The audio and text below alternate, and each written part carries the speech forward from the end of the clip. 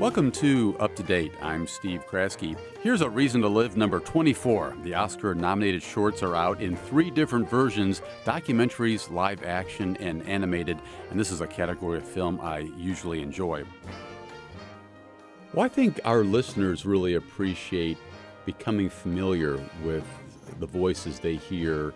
They get to know these people a little bit. They know what their tastes are. Then it's a matter of finding the right guests. Who are the best voices, the right voices to talk about any one topic? Are they local people? Are they national voices?